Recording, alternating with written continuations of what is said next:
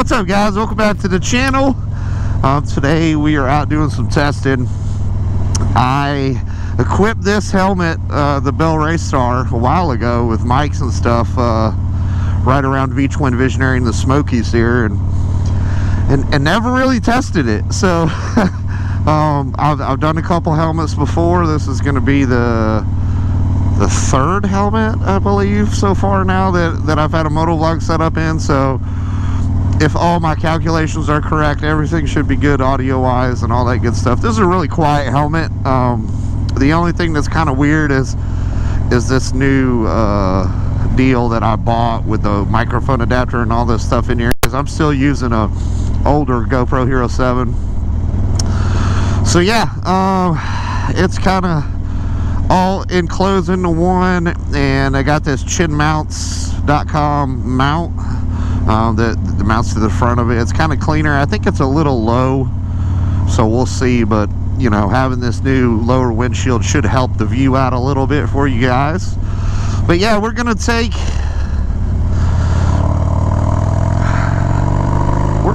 our old motovlog route that we used to take all the time to do testing back in the day when I had no idea what I was doing and still don't, but you know, kind of feel like I do, I guess.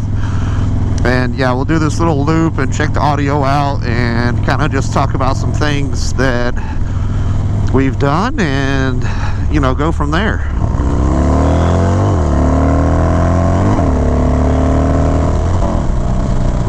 Man, I love this Thunder Max.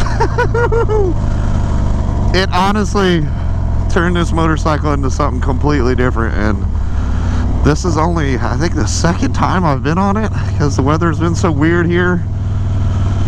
I love getting stuck behind traffic.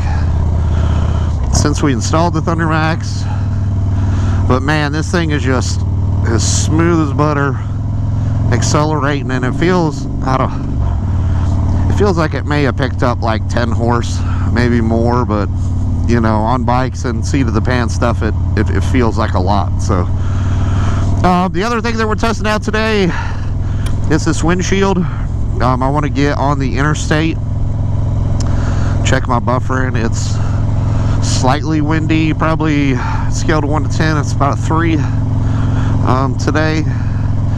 And yeah, we'll see how that goes. I love that I can see way over it now. Before, I could only see a little bit over it and would have to kind of straighten out to see all the way over, and you couldn't see through those things. The factory or the stock Krator windshield is absolute garbage to see through.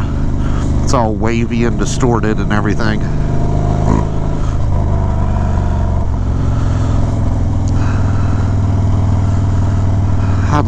Man, this used to be my road right here, dog. Of course, the one day I hate it, we got traffic.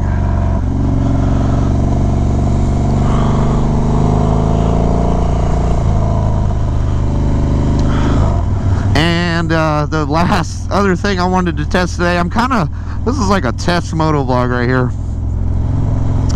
The other thing, oh, somebody did a gnarly little burnout right there.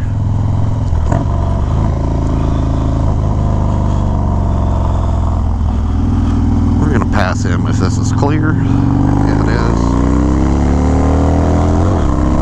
We gone.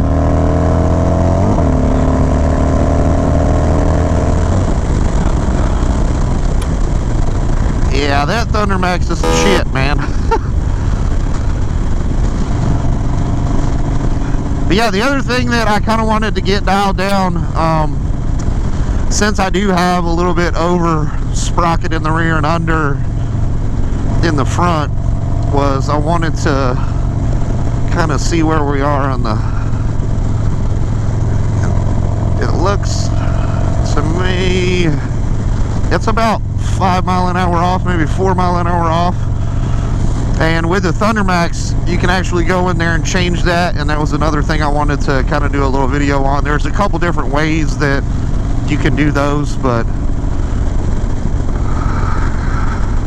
let's see, about 60. Yeah, it's about 5 miles an hour off. Man, she sounds good. I wish the sun wasn't going down. This is like the first semi-nice day after work that we've had in a while.